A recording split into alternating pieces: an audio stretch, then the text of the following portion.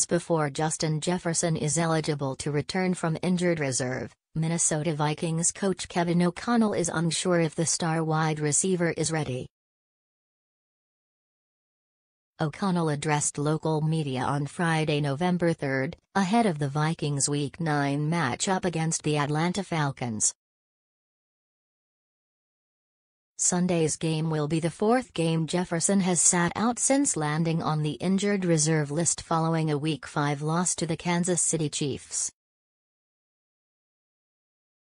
The window for Jefferson to be activated off the list opens next week, but O'Connell was not certain of Jefferson's return.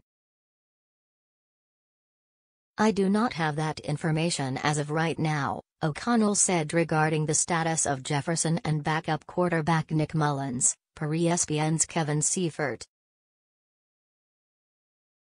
"I think we're going to have some end-of-week assessments and see where those guys are at, and we'll continue those on into the next week, and when the time's right to get those windows opened up, we'll do that and get those guys back practicing again." Jefferson's placement on the list was deemed a significant blow to the Vikings' chances of crawling out of a 1-4 start to the season. However, Minnesota, 4-4, has won 3 in a row since losing Jefferson, with the offensive line and defense showing significant improvements and playing complementary. Kirk Cousins' season-ending injury Achilles injury put a damper on the Vikings' winning streak that has the team back at .500 on the season. Jefferson's return would bring more comfort as a reliable target for rookie quarterback Aaron Hall, who will make his first career start on Sunday in Atlanta. However, the Vikings are adamant on not rushing Jefferson back into action. Minnesota could play cautious if the team begins dropping games without Cousins as well. Vikings WR Jordan Addison credits Justin Jefferson after winning Rookie of the Month, leading all rookies with 7 touchdowns through 8 weeks. Rookie wide receiver Jordan Addison earned Offensive Rookie of the Month honors after stepping up in place of Jefferson.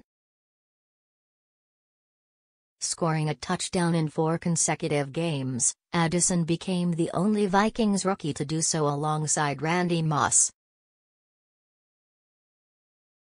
Addison credited Jefferson for teaching him to trust in his legs and his route running this season. "One thing he's taught me is use my legs.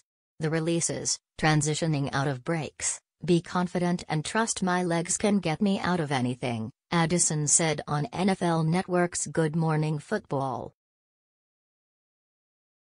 Vegas Bills Vikings as underdogs vs Falcons in Week 9. For just the second time in 5 seasons, the Vikings enter a meaningful regular season matchup without Cousins at quarterback, and Vegas has adjusted its outlook on Minnesota accordingly.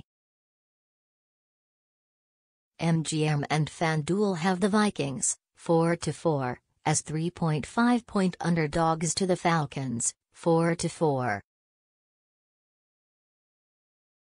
Heavy's projection engine Q4 has the game much closer, giving Atlanta just a 1-point edge over Minnesota. Both teams feature quarterbacks who will get their first start of the year at a pivotal point in their team seasons. The Falcons' Taylor Heinicke, who has 25 career starts, will make his 2023 debut against Hall. Atlanta's offense has struggled this season, prompting the Falcons to bench Desmond Ridder for Heinicke. The game is projected to be a low-scoring affair with the point total set to 37.5 points, tied for the lowest this week with the New York Giants and Las Vegas Raiders matchup.